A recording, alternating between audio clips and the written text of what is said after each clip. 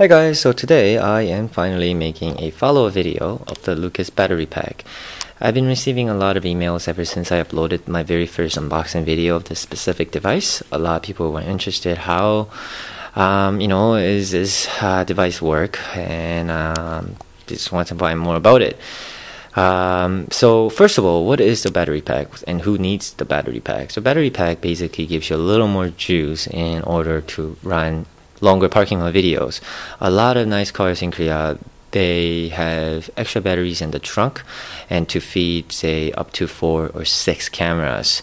Parking mode is a necessary feature in Korean society. I mean, if you're driving a nice car, it's a very any import cars are expensive in Korea, so a lot of people are they worry about getting their cars vandalized. So because of that reason, Dashcam is very popular.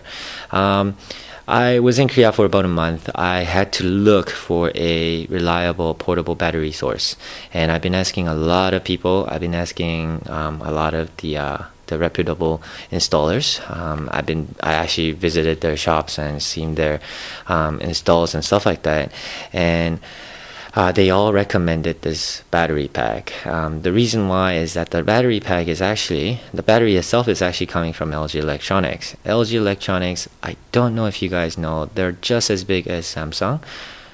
Well, not as big. I guess they're not equal anymore, but used to be almost.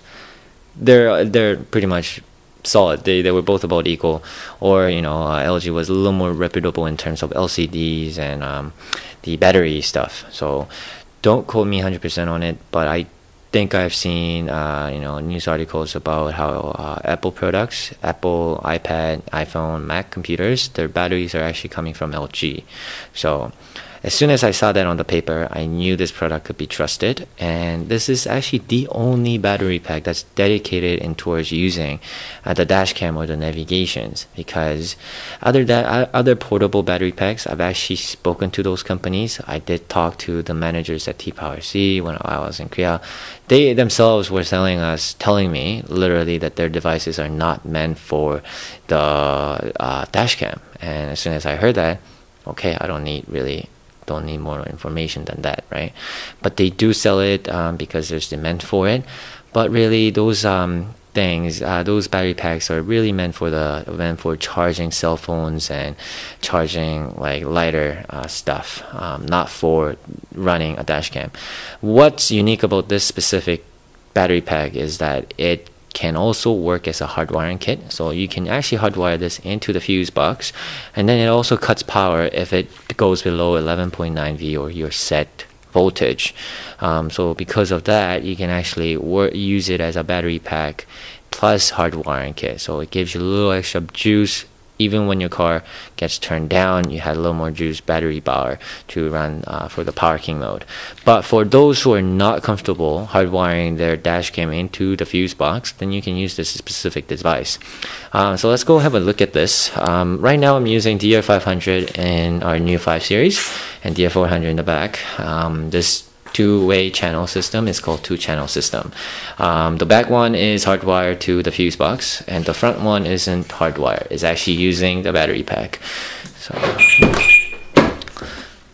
So for 5 series, I was able to find room right down there, so I'm able to just put it in, just throw it in, and see how they work. The battery packs obviously won't give you that clean finish. You're going to see these wires, as you can see right there, hanging. So for those who are really looking towards clearing all the wires, this isn't the right way to go. I know 2 different categories of customers. One is that I need to have a clean finish, and the other one, and then those who don't actually care about parking mode, but they just want a clean finish. But whereas others, they want the parking mode. So right now it is not on because I didn't really drive this car. You do have to charge this battery pack for about, well, I mean, if you do, if you drive daily, it should be okay. But if you don't drive this car every single day, the battery pack won't last for long. I heard on the paper it says you can charge for 2 hours, and you can get as many, I think, as up to 13 hours of battery life on this. And I can actually quote you that that is indeed true, because we took this car for a long trip after taking this car's delivery. We just picked this car up last actually, when is it? Friday? No, Friday. Yeah, Friday. And we took this car to also use in BC. It was about 5-hour ride. We tested this device along with many different devices, and this was our main device to test. And I was on it, and it charges up pretty quick. That's another thing to differentiate from the T-Power C or any other battery packs. They don't charge as quickly as this one, but for maximum use and maximum to really benefit from this device, I would say you do have to charge it from your home. Solely you're just using this device for the parking mode, so might as well just get it charged from your house, run it, and bring it back and forth. But for those who don't mind hardwiring this into the fuse box, you can basically do any it comes with the hardwiring kit. It comes with those stripped wires, and you can actually hardwire it, and you can set your own voltage to cut off and whatnot. So it works well that way. So I'm trying to understand. So for me, parking mode is a must. You guys know I love cars, and I'm really careful with my cars. And just like any other Korean people out there, I mean, not just Korean people, but like for the Korean general consensus of this specific these dashcam use, we believe we need the parking mode. So that's another thing I found interesting when a lot of Chinese companies contact us and ask, hey, sell our dashcams. But for me, I look at the feature called parking mode by motion detection, but none of the Chinese dashcam makers have that specific function.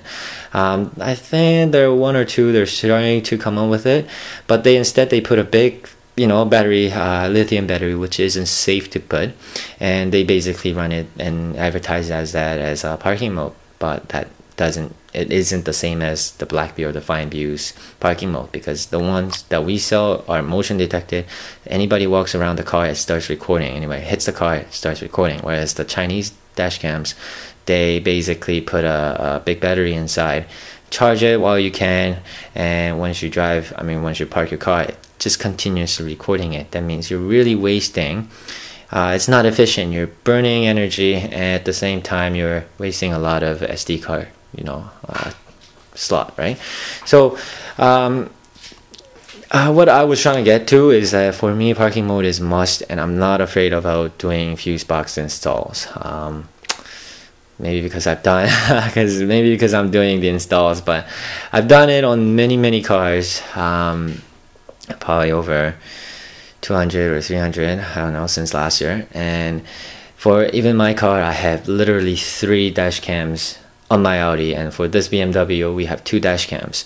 So I'm not afraid about hardwiring and using that fuse box, to be honest. And another tip for fuse box is that some people think that the not adding the fuse adapter isn't safe, but really I've seen and I've learned it actually from the most reputable and most recognized shops in Korea, and I've seen it. I actually saw it this time because I was in Korea, and that was one of the purpose of going there, right?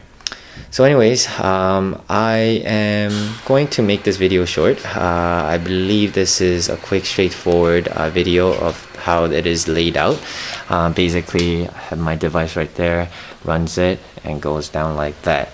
So anyways, if you have any questions, please feel free to email us at info@blackboxmycar.com or visit our website at blackboxmycar.com. Thank you very much. Stay tuned. I will make more videos about this device, and subscribe to our channel. Thank you.